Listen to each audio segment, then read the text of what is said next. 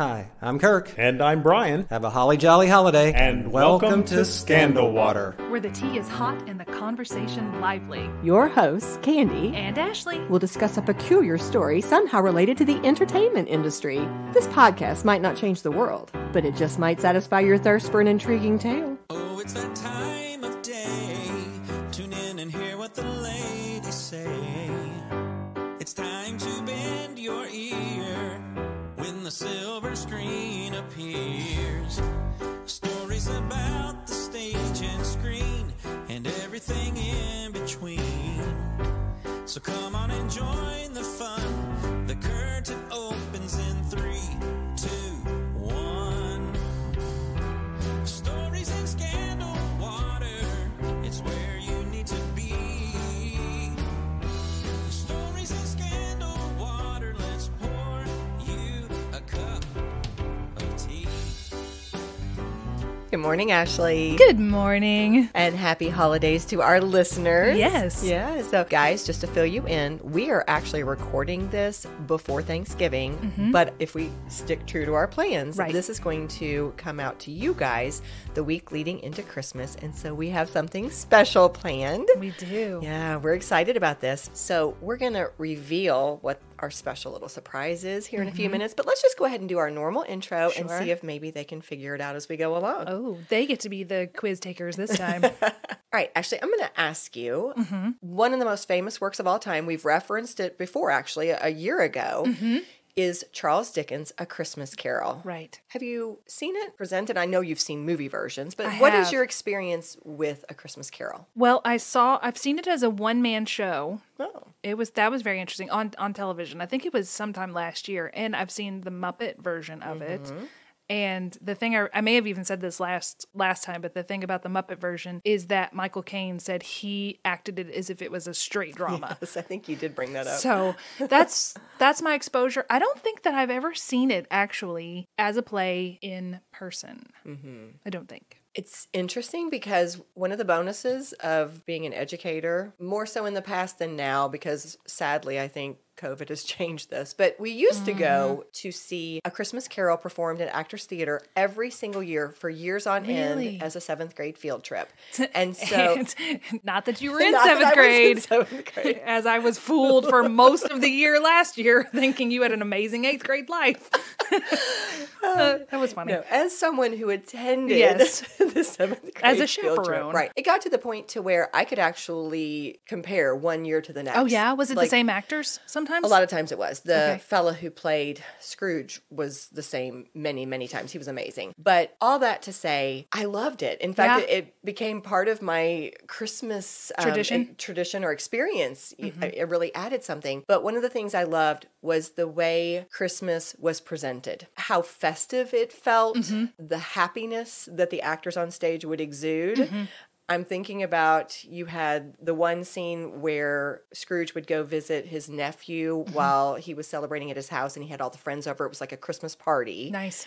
And then kind of contrasted against the Cratchits, who were celebrating, and they didn't have nearly the same wealth or Right. the same benefits, the same things that to help them celebrate, but they had the same joy. Ah, Yeah. And so anyway, a few of the things, I'm going to ask you to jump in here too. Okay. A few of the Christmas ideas or the Christmas traditions that came across through that work. I remember there was a big deal about bring us our figgy pudding. And there was also the idea of eating the meal together, the turkey, because the Cratchit family was kind of celebrating this turkey, and Scrooge commented on how small it was, as I recall. Okay. Are there any other Gosh, Christmas ideas that you remember? I just remember from seeing, well, I've also seen Scrooged with Bill Murray. So maybe yes. that's I just remember the ghost part of Christmas present being this big feast and this big joyous occasion. And maybe that's where the two parties took place. Yes, I think it was. Okay. And then I remember the ghost of Christmas past being his past, Scrooge's past, and his lost love and all that kind of stuff. But it's been quite a while since I've seen anything. Right. Well, that's interesting, though. I'm glad you took us to the ghost, because if I think about the Christmas that was represented through the ghost of Christmas past, it was isolation. Like there wasn't any feel of Christmas to me. He was by himself, no family, no celebration, no joy, just a lot of loneliness. And then if we think about the ghost of Christmas future, a lot of desolation and want. And so it's almost bookended. His past and his future were very desolate, and the present is what was joyful, but it wasn't even his present. It was the other people's present. Right. He was not part of their present. No.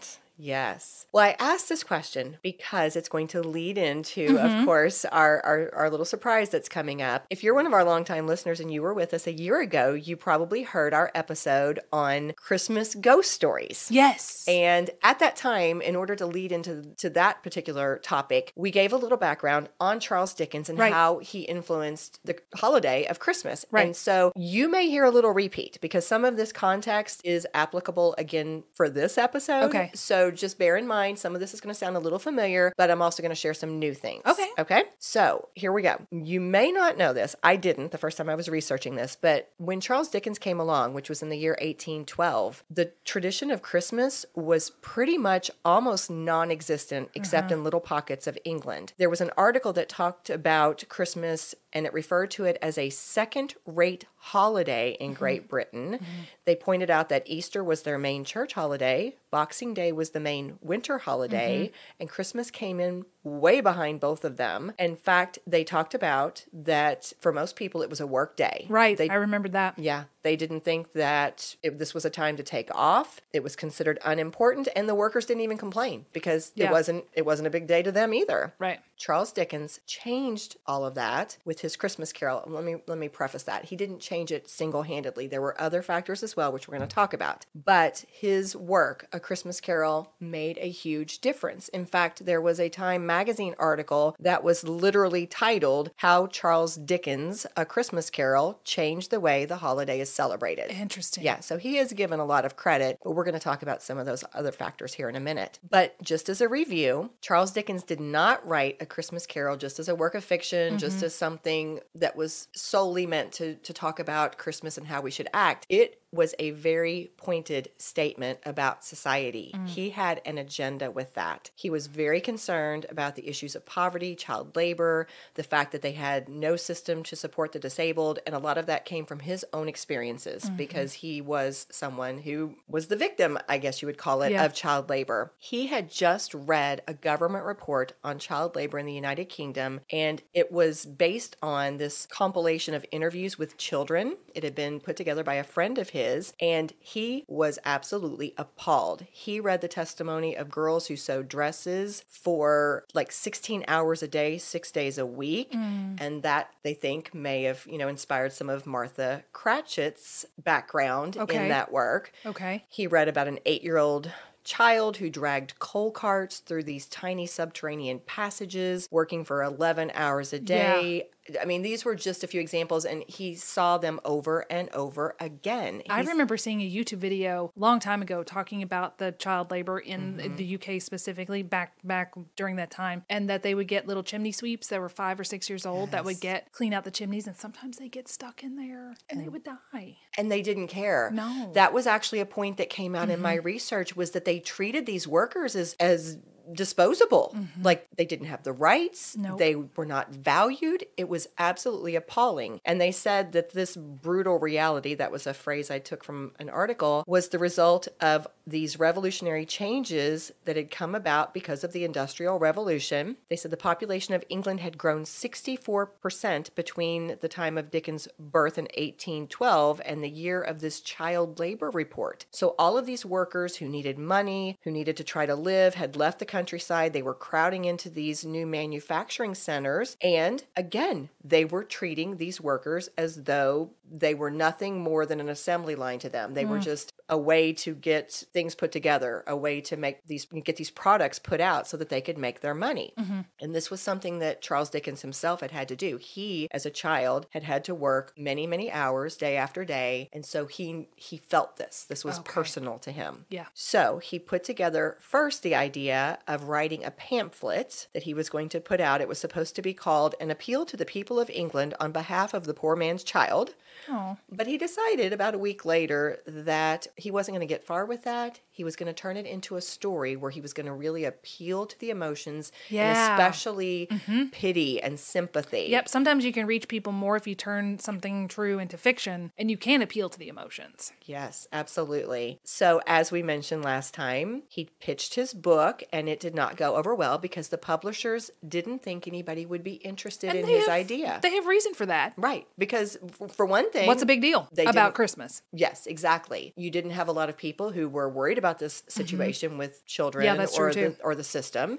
And you also did not have a society where Christmas was a big deal. Right. So there was not much to make them want to go for this. But he pushed hard, and he even put up some of his own money. And he did, of course, manage to get them to publish this. But as we said before, one of the factors that helped with his argument was that Queen Victoria had recently married the German Prince Albert. And she brought in Christmas trees, right? Yep. Because Albert had those, so they brought in the concept of a Christmas tree. Mm-hmm. And then they put candles on it. That makes no sense. Fire hazard. It looked pretty, though. It did, but that's a fire hazard. He saw that there was beginning to be this renewed interest in Christmas. He was able to use that to help convince these people, and the book was published on December 19th, 1843. And as we know, of course, it is now the most famous Christmas story of all time. That's crazy. And it's been remade so many times. Produced so many places. It's just unbelievable. But his play is not, it was a book originally. I keep using the term play because that's how I know it. But it was a book, and then, of course, turned into a play. Did he turn it into a play, or did somebody else? Do you know? I don't know, although I did see an article today that talked about his coming to America and performing it himself. Whoa. Yeah, years later, and how amazing it was. I bet, because he would know exactly what he wanted it to sound like. Yeah, they said he was an amazing performer. Ooh. Was it a one-man show when he did it? I believe it was. I think he came in and did all these different voices. Wow. And said it was just a showstopper. Man, I wish we could have had film back then to see that. Mm-hmm. So in addition to A Christmas Carol, Charles Dickens helped to really promote Christmas through other works that he did. As we've mentioned before, he had those weekly magazines. Household Words was the first one, and then when it kind of stopped, he picked up with one called All the Year Round, and between the two of those, they were in distribution between the years of 1850 to 1867. And he was the publisher and editor, and also one of the biggest contributors. Sounds like he was the first blogger. That's a blog. Probably is a good accurate description. But he had, of course, special Christmas editions. That's where the ghost stories would often come out. Yes. But the point is, they were centered around Christmas. And so that was yet another thing that really helped to promote the holiday of Christmas. Now, let's talk about some of these other factors beyond Charles Dickens. We said before, the 19th century businesses, they were looking for a new holiday that they could commercialize. So they were ripe in that way. We had the Industrial Revolution was happening. So you had a lot of technology, a lot of advancements there. That contributed to this. And then the Christmas card. Now, I shared a tiny bit about the Christmas card last time, but I've got some new information. Okay. In 1843, which was actually the exact same year that A Christmas Carol came out, a man named Henry Cole commissioned an artist to design a card for Christmas. Now, what I had told you guys last time was that it was a habit, apparently, around Christmas for people to have to sit down and write these long letters. Yeah, to say what's up in my life. And it got old. They were not super excited about that. Because you'd have to recopy it. It's like, who do I want to tell about my life this year? So it gets smaller and smaller every time. The last one, doing great. Yeah. But in this instance, this fellow had commissioned an artist to create the design, and the illustration showed this group of people around a dinner table, and it had a Christmas message. Well, this was an expensive card, this original one. It cost $1 for each one, and they were really pricey for the ordinary Victorian person to buy. So not a lot of people got that particular version, but it raised the interest. And a lot of parents started encouraging their children, and Queen Victoria's kids were included in this, to start making their own Christmas cards. Oh. Okay. And then in this age of the Industrial Revolution, this color printing technology came out, and they used that to start producing these Christmas cards. The price dropped, and then the price of postage dropped, and all of a sudden the Christmas card industry had taken off. And they said by the 1880s, families, sending Christmas cards had become a hugely popular tradition. Wow. And it was also very lucrative. They produced 11.5 million cards in 1880 alone. What? Yeah. So this was another thing that really helped Christmas take off. Yeah. And then another point was, we call it, a lot of times we reference it as a Dickens Christmas. We'll think about it that way. Yeah.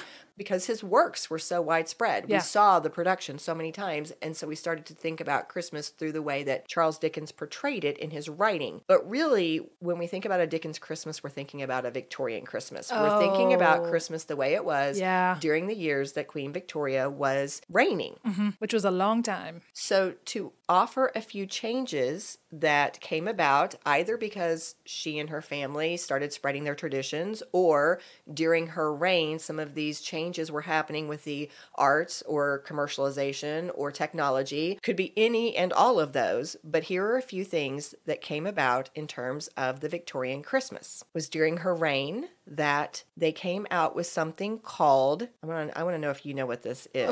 Okay. So, Ashley, have you ever heard of a Christmas cracker? No, but if I had to guess, it would either be something that makes noise or like a firecracker. It does make noise. Okay. And apparently it is a really huge thing in England. No kidding. Yes. Which I looked it up because, not being familiar with it, Sure. I looked up to see, is this still something that people use or put in their celebrations today? And it appears that it is. No kidding. Yes, but it started in 1848 during this Victorian time. A British confectioner named Tom Smith invented this new way to sell sweets. He was inspired by a trip to Paris where he saw bonbons, which are sugared almonds wrapped in twists of paper, apparently. Never had one of those either. No, I think of them as ice cream. Bonbons are ice cream. That's like interesting. chocolate and little, like a little The nugget. chocolate covered, I've seen those. Never had one of those either, but that sounds delightful. Well, but he saw these bonbons in Paris and he came up with the idea of the Christmas cracker, which is a simple package filled with sweets that snap when pulled apart. Oh. And then over time, apparently, sometimes people would replace the sweets with small gifts or paper hats in the late Victorian period. And it says this is something that is still part of the modern Christmas tradition. Very cool. Yeah, not over here, but yeah. So another thing that came about in terms of Christmas during this Victorian time was they changed the way you decorated your house. It became much more elaborate. They shared that it was a medieval tradition of using evergreens. That's been around forever. But the way you place them, where you place them, became way more important during this time. Where you place them? Like over the mantle and stuff? I didn't get a lot of the details, but here's a sentence from this article. The old custom of simply decking walls and windows with sprigs and twigs was sniffed at. More elegance was encouraged. So they wanted to deck the halls. Apparently there was a way to do it. An 1881 article in Castle's Family Magazine gave directions to the lady of the house. Oh. Here's a quote from that. Okay. To bring about a general feeling of enjoyment, much depends on the surroundings. It is worthwhile to bestow some little trouble on the decoration of the rooms. Oh, okay. Yeah, so bear that in mind, Ashley. A little trouble. A little trouble. A little trouble. Look at my rooms. There's very little trouble around here. You know this one, I'm sure. Okay. When to give gifts changed. When did they used to give? Oh, New Year's. Yes. Yes. Henry VIII and all of them. That's where I learned about it. Is Henry VIII's court used to give gifts at New Year's Eve. It apparently was a big tradition. But as Christmas became more important to the Victorians, they decided to start giving some at Christmas. I would like to go back to New Year's Eve so that I can catch all the sales of the after Christmas. You know that they would change that. I know. But within my friend group, let's change it, everybody. Let's go back to the old. I'm going to be like, it's olden days. No, we're going to get day after Christmas sales. Well, in the beginning, the gifts were really modest. Yes. Fruit, nuts, sweets, handmade little trinkets. And then, of course, over time, as Christmas really caught on and things grew in size, all of a sudden the gifts became more bigger, expensive. I think shop-bought. Anne wrote Henry VIII. It wasn't Anne, it was the daughter, Elizabeth. So Elizabeth wrote him a poem. That was his gift. Nice. Like, love me, Dad, I love you. That's me summing it up. Not nice, but sad. I know. Yeah. The Christmas feast that we've mentioned a few times also dated back to the Middle Ages, but it changed during the Victorian period as well. They said, they gave one example. Apparently, a long time ago, mince pies were made from meat. That went all the way back to Henry VIII's times. Mincemeat pies is what I think it used to be called. Yeah, but they said during the 19th century, there was a revolution in the composition of the dish, and mixes without meat began to be popular in certain societies. I don't think I've ever had any kind of mincemeats. I don't or even know what pie. it is. Boy, we're really lacking in I our know. English knowledge. I'm ashamed of us to be as Anglophile as I am. Just a few more. Roast turkey had its beginnings in Victorian Britain. They said before this, beef and goose were very common for Christmas dinner, but turkey was added by the more wealthy people in the 19th century because it's the perfect size for a middle-class family gathering. Okay.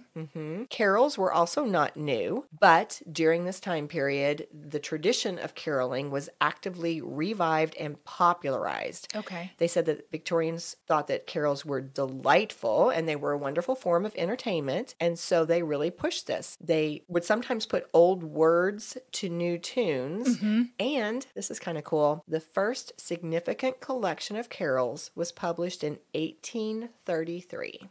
That is so long ago, but not. Yeah. And then one last note. The Victorians really, really placed an emphasis on family being at the center of the Christmas celebration. Preparing the meal, eating it together, decorations, the gift giving, and they specifically mention, which is something we noticed in A Christmas Carol, parlor games, entertainment, doing things together as a family. Those were all very essential ways to celebrate. It was and about try bonding. Yes, and try to involve that whole family. Okay. So that was a big deal. So those are a few highlights, guys, of what a Victorian Christmas or a Dickens Christmas might look like, just to kind of name some of those elements. Charles Dickens died of a stroke in 1870. He was only 58. Queen Victoria, That's so young. I know, I didn't really remember that, but Queen Victoria passed away at age 81 in 1901.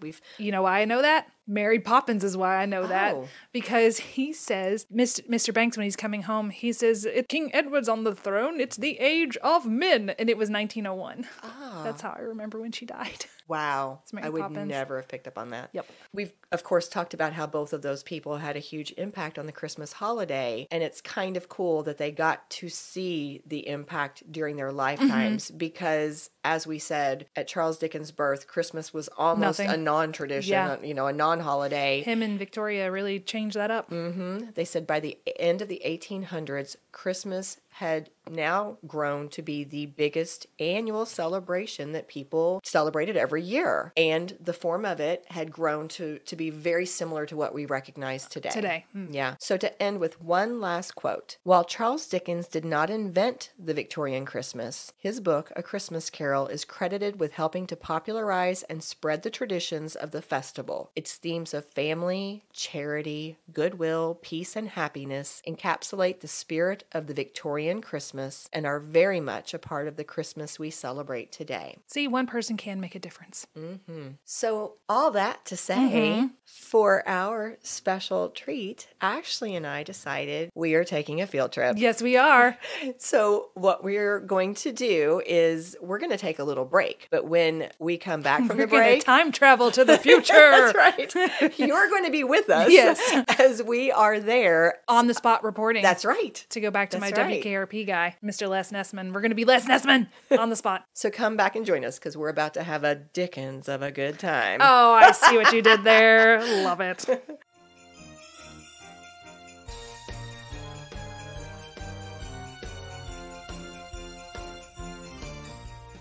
So here we are on our field trip. It is a candlelight tour of the Conrad-Caldwell Museum, it's this house that has been preserved. It was owned by the original family, the Conrads, then sold to the Caldwells, and it's actually had a few other owners in between. But basically, this is a home that is set up to show what a Dickens/Victorian Christmas would be like. And we are here with Brian and Kirk taking our candlelight tour and enjoying a very Dickens Christmas. And we want to tell you our impressions. Yes, so we just did the first floor. Yes, we and did. It was a little noisy down there, so they said we could record up here on the second floor. And what do you think of the first floor? First thing that stuck out to me, the stairwell. Right? Yes. I can't get over how ornate everything is. I'm sure that this is not the best comparison, but I think of the Titanic. I think of the pictures of like the stairwell in the Titanic and how everything was just so over the top, gorgeous, the rich wood tones and everything so elaborately carved and everything so tall. And that's what I see everywhere I look here. Just beautiful artistry. What were your impressions? What you said. I think the stairwell, the fact that, what was the saying that the first curator told us? If you saw something that was pretty, you wanted to make it beautiful. Victorians just love to make everything more ornate, more gorgeous, and that's what this is. You walk in and you're just like, my goodness. It's sort of like, Brian and I have been to the Biltmore several times. It's like a little sister to the Biltmore. What do you think, Brian? Do you want to talk? I like walking through looking at all of the architecture, but I tend to focus when you ladies are like looking at the pictures and the portraits and reading all the little cards about where the hats and all the furniture and all that comes from. I'm looking at the radiators and the structure of the building, trying to figure out how this stone, I mean, if you tried to build this today, are there even quarries today that mine this and make this stone? If I was Elon Musk rich, what would I build, and are there even places that can make this stuff anymore? I don't know. I tend to do a little bit more. I mean, I do admire all the things you guys mentioned, the intricate woodworking, the stone, all of it, the high ceilings. It's amazing, but I tend to find myself do a little bit more of a time travel when I'm at places like this and think, what would it have been like to really have walked in and this was your room and these would have been real candles burning, and you would have had to have that fireplace going to stay warm, and just what would that lifestyle have been like? And of course, none of us would have lived this kind of lifestyle had we been back in that time. We'd been in a little cabin somewhere or something. We'd have been in this kind of room. We're in the housekeeper's room right now, and this is where we would have been. But even the housekeeper has 12-foot, 10-foot ceilings. One thing that stands out to me is what a wonderful job they've done preserving this place. One of the volunteers here shared that it's never really fallen into disrepair, that they've managed to basically maintain it even through the different owners, which I think is a blessing, right? When you think about all the craftsmanship that's gone into it, because they shared with us all the different master artists that have worked on this, which we'll share, I'm sure, a little bit of that later. But all that to say, it sounds to me like the people who are running this place are doing such a nice job with detail. For example, they shared with us that right now in the dining room, they have it set to represent the way it really would have looked back when one of the original owners had it, because they found one of the old newspapers back in the day when they would have all the social information. They had literally described this lady's, was it Mrs. Caldwell, I think? I think it was Mrs. Caldwell. The way her table was set, and they used that newspaper to actually recreate it as best they could so that it would really represent the way it looked in this Victorian Christmas. So those are the kind of details that I really appreciate. I like it too.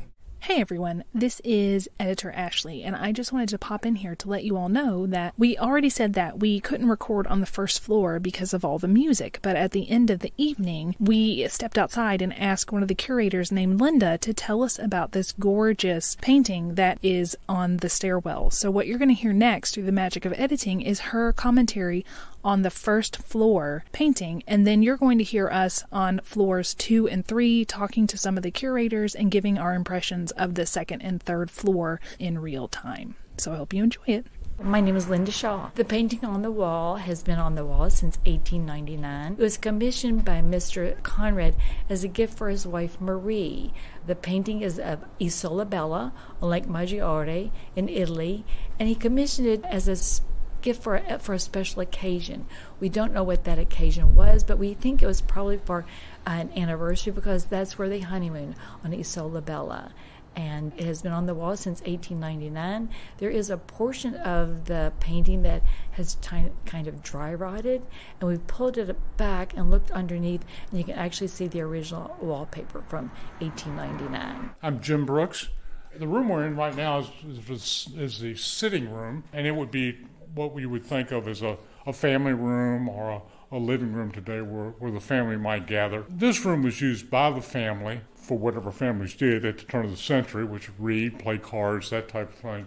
It was not used for guests. Guests were entertained on the first floor. Guests would not have come to the second floor. This was a family area.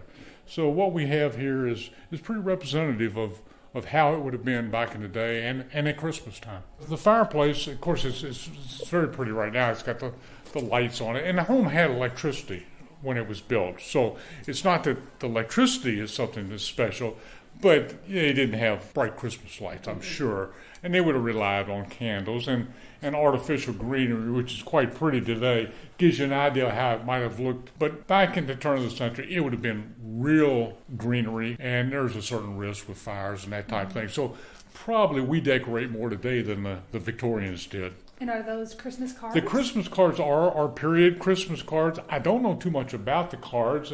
I've read them, but I think these are cards that the Caldwells had collected over the years and are just shown as again, representative of what people would have distributed at the time. It's a nice room. Poor gentleman did only live in the home for about 10 years, and then the home was sold to the Caldwell family, who brought a family here to live. It was just originally Mr. Conrad and his wife. 2 people lived in the home. So it's the home ended up with a family then. She spent a great deal of her time doing volunteer work, philanthropy, this type of thing. So she was that's her painting, right? Her photograph. So this was her room. This room is, it's nice, it's beautiful now. In the daytime, in the sunshine, this room is gorgeous. It just lights up with sunshine. I like the wallpaper too. Some of the pieces of furniture are original to the home. I know that one is for a fact. And because it's so similar in its design to that piece, that one probably is too. When the Presbyterian group had the home, furniture left, went with family, and has now returned. The family has turned it back to the home as museum pieces, which is good for them. Other pieces that may not be original to the home, or they are very representative of the turn of the century period. What about the fleur-de-lis? Was that was a popular symbol? Fleur-de-lis are all over Old Louisville, and there's a lot. Just all the ones on the staircase coming up, and you hear in that stained glass. Fleur-de-lis are everywhere in Old Louisville. Okay. Everywhere. Well, of course, the French. The French influence. Louis. And King Louis and all that stuff. You have to read about that. I can't tell you about that. This house was built when? We had 1891, 1892. It took a while to build it. Oh, and Vanderbilt's was built 1895. Was a dumbwaiter common, or was that a special thing in this house? No. I think that would have been special. We just now came to the 3rd floor, and we're going to leave this running and give you all our impressions of this floor, because they said it's really beautiful. And look at this. This is a shower. I would not have expected this. Right off the stairwell. And look how big it is. I know. I would have expected it to be a little less fancy up here. Yeah. No, they kept it going. Yeah. Ooh, this is the billiard room. Oh my goodness. Oh, that's beautiful. Candy, look at this. Oh, this is gorgeous. Yeah. So the ceiling, the best I can describe it, it's like 3D. There is, almost looks like a chain link 3D ceiling. But it's woodwork, right? I can't tell, it's dark. Can you tell? It looks to me, Brian, does it look like wood to you? Like it's carved? Well, it looks like it, but everywhere that I've gone and thought it was woodwork, when I got up into it, it's plasterwork. Like when you go to these schools that have those old auditoriums, and you look up and see those wooden beams, when you go up in the attic above it, that's not wood. You can see the wire mesh, and it's all. So I'm inclined to think that with the curves. Yeah. So they said that they would bring, after dinner, they would bring the gentleman up here to the billiard room, and we're looking at a billiard table, but it is just so opulent. Really and there's a stone fireplace, and it looks like we've got 4 windows looking out onto the street. And there's a tea set over in the corner, a huge Christmas tree, a bird cage, a Victorian-looking couch. This whole wall is nothing but woodwork. Yeah. It makes me think of, I know this is ridiculous, but like Beauty and the Beast, when you like see someplace like Gaston would have the hung tavern. out. Yes, because it really has this look of a very, very rich, manly I don't know. The stone fireplace really makes it look like Gaston's Tavern. Mm-hmm. Yeah, this is gorgeous. There's a balcony. Of course there is. And there's a card table. Oh, okay. So I thought it was a tea set, but when I walked over here, it's a card table. And you have stairs built into it so that then your door is just open and you go right out. Man. Wow. I bet this is his office. I bet it is. Look at the picture over here. Hi. How are you? Very good.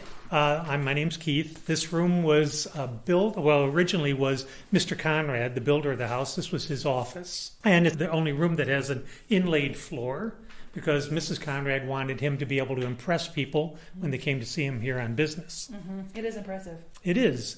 But if Mr. Conrad came back from his grave, the floor would be the only thing he'd recognize here. The rest of the room was the creation of Walter Caldwell, the son of our second owner. He took this as a bedroom. And much like his parents, he loved the Gothic or Tudor look they had found in England. And so he made over the room to reflect that. Mm-hmm. They replaced the fireplace and mantle.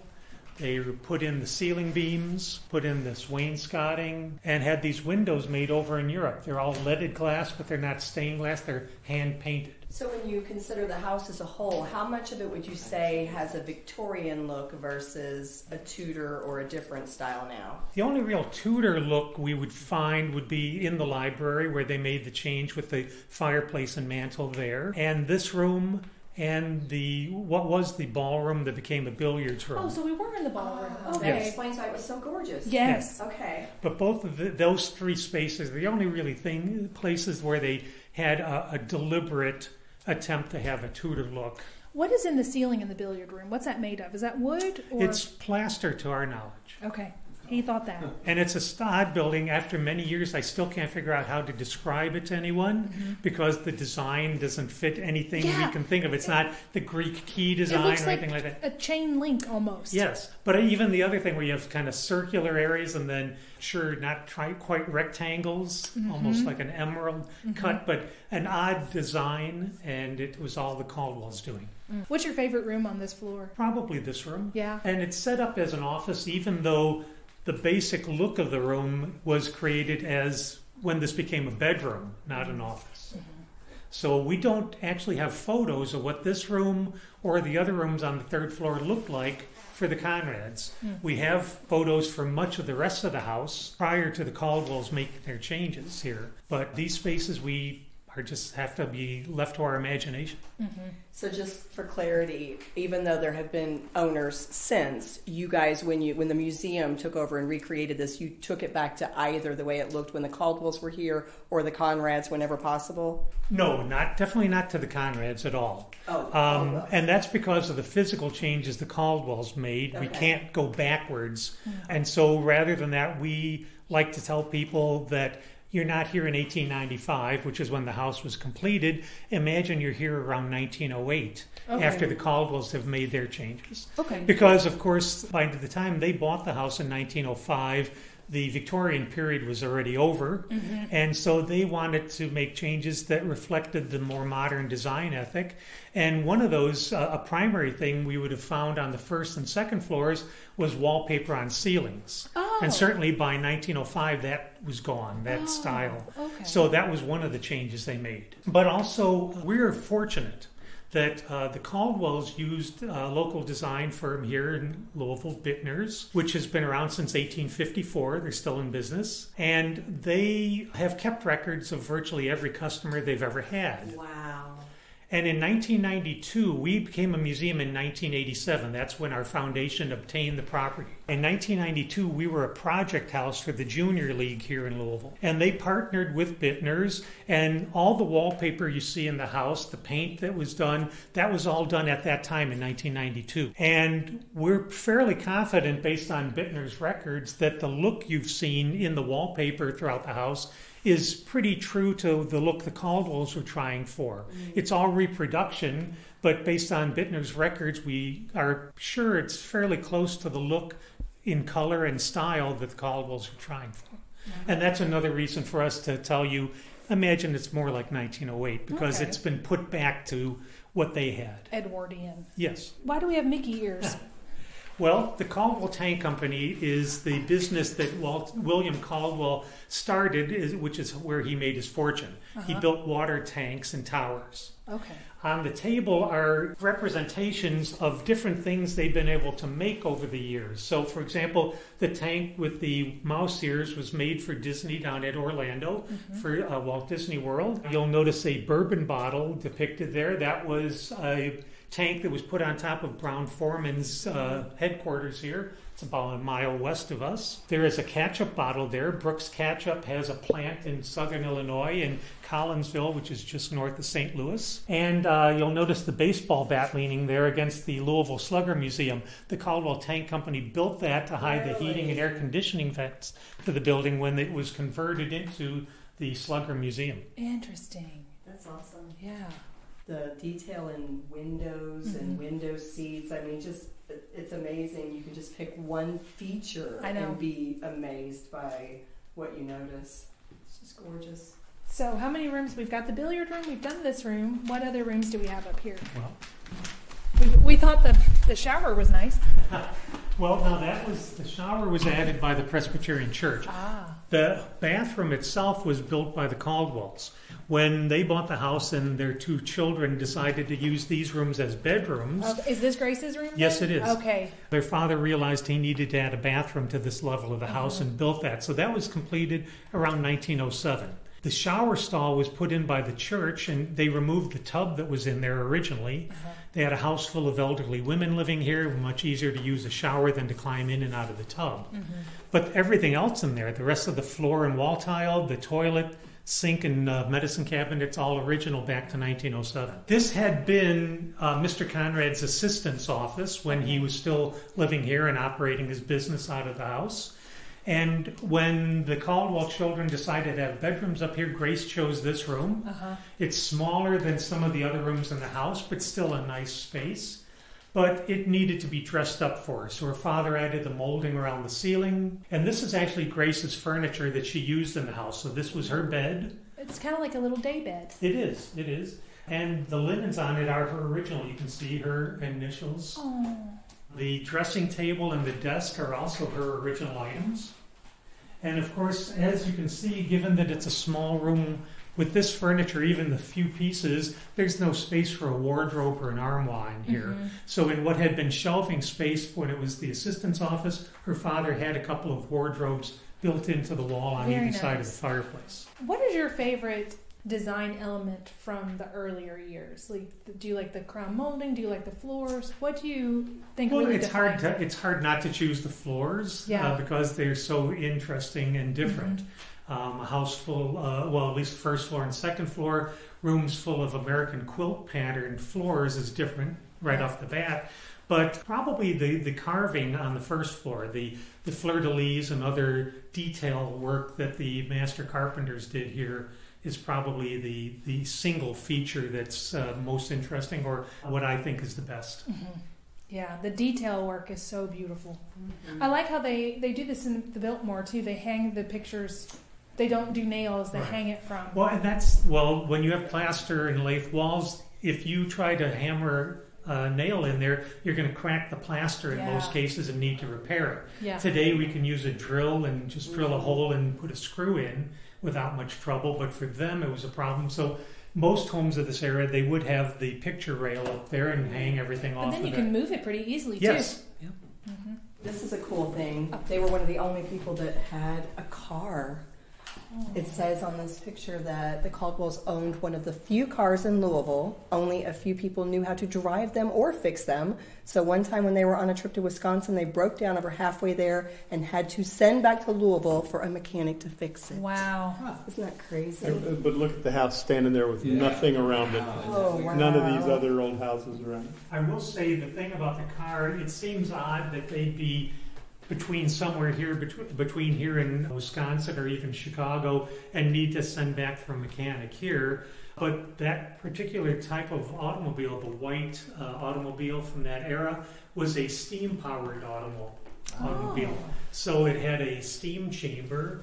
I'm not even sure how they created the steam, whether they had a coal-fired burner in there or what, but that's probably why they needed a special mechanic, because not everyone would know how to fix the steam boiler. Right. Apparently that model car, you also had to start the car and start heating it up about 20 minutes before you actually wanted to drive it somewhere so that it had enough steam to actually power the vehicle. Wow.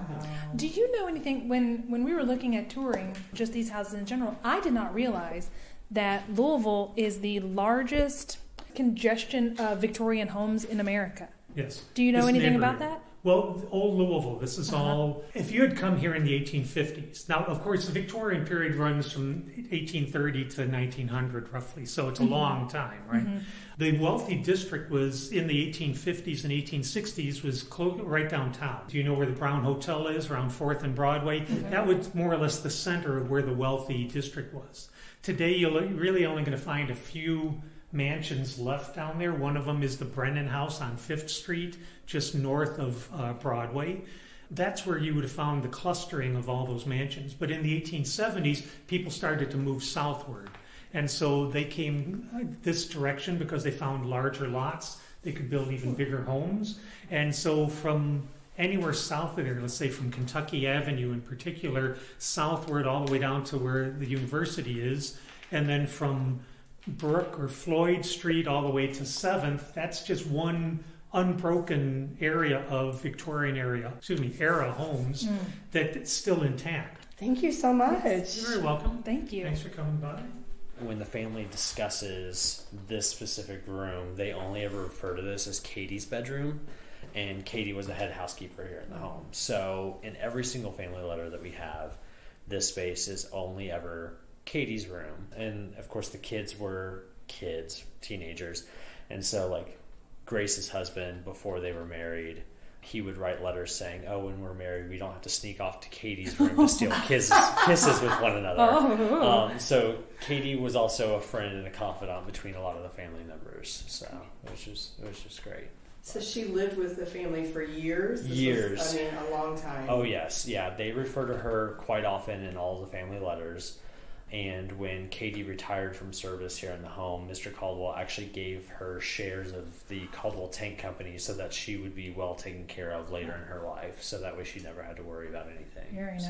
So if you are interested in coming to see the Candlelight tour yourself, you have one more opportunity. They have another showing, another time that you can reserve on December 22nd. But of course, this is a beautiful home that you can come visit anytime. In fact, we have the director, Chris, with us right now, and we've asked him to briefly share with us some of the information about how you could come visit. So the Conrad-Caldwell House is open for tours, both guided and self-guided, Thursday through Sunday. We offer guided tours at 11 a.m. and 3 p.m. and self-guided tours from noon until 2:30. You can purchase tickets on our website, or you can come to the museum and purchase them in person in our gift shop and welcome center. If you could tell people in 30 seconds or less why they should come here, what would you say? The Conrad-Caldwell House is the finest example of domestic Richardsonian Romanesque architecture in the city of Louisville. Because we're in the holiday season, Theophilus Conrad, the original owner of the home, always referred to this house as an ornament to the city, so it's perfect for the holiday season. It's the ornament on Louisville's Christmas tree, one of them, and it is a really great deep dive into what life was like here in Louisville's Gilded Age. So she and I have kind of referred to it as a Victorian Christmas. Would you say that's semi-accurate? Because we've heard them talk it's more Edwardian than Victorian. Yeah, a lot of Christmas traditions from the Victorian period definitely carried into the Edwardian period, so you're not wrong if you make a reference to the Victorian era in the time that this house was primarily occupied in the Edwardian period, because a lot of those traditions still transferred over to that time period. So we're kind of right in the middle between the Victorian and the Edwardian. Thank you very much. Yeah, thank you all so much. Ashley, this was a really fun way to celebrate Christmas together and to take a field trip that I think was something different and also just something really fun for the holidays. And we got Brian and Kirk involved. I know. How fun was that? And the Conrad-Caldwell House, I mean, how beautiful was that. I just love this. Yes, I thought it was so fun. And please, if you have a chance, if you're in this area, do go by and see this place, because it is just, I don't think that we've done it service with what we've been talking about, but you've heard the curators, which they were so kind to give us those sound bites, but it really is something that you need to see in person to just enjoy it. Absolutely. I really do think it's kind of added something to my holiday season to get to experience Christmas through that house and getting to talk to people and just, I don't know, experience history that way. Which brings to mind that I think this would be a wonderful time for us to wish our listeners a happy holidays and a very Merry Christmas. Yes, thank you guys for listening to us. Thank you for allowing us to do what we love. And we can never do these field trips if there weren't people interested in history like we are. And it's just, I can't believe that we get to do this still every week. We appreciate you more than you know, and we wish you the very best holiday season ever. Cheers to you, our listeners. Cheers. If you love what we do, please rate and review our show. Or you can become a supporter by making a donation through buymeacoffee.com/scandalwaterpod. Whether a single gift or a recurring monthly donation, it would go a long way towards supporting our work and allowing us to keep the tea brewing. At our website, www.scandalwaterpodcast.com, you can submit questions or your own story ideas, access our sources and show notes, see the merch we offer for sale, and more. You can join the Scandal Water community through our Scandal Water Podcast Facebook page or follow us on Instagram or TikTok at Scandal Water Podcast. This episode was executive produced by Candy Thomas, that's me, and Ashley Raymer Brown, that's me. It was researched and written by Candy Thomas and edited by Ashley Raymer Brown. A special thank you to Josh Martin, who wrote, composed, and performed the Scandal Water theme and other music. Matt C. Adams, who created the artwork, and Joshua Reith, who designed our website and provides ongoing technical support. As a reminder, this podcast is purely for entertainment purposes. The thoughts and opinions of the host during each episode of Scandal Water are their own and do not reflect the opinions of any future guests, advertisers, or clearly professional psychologists. Thanks for listening.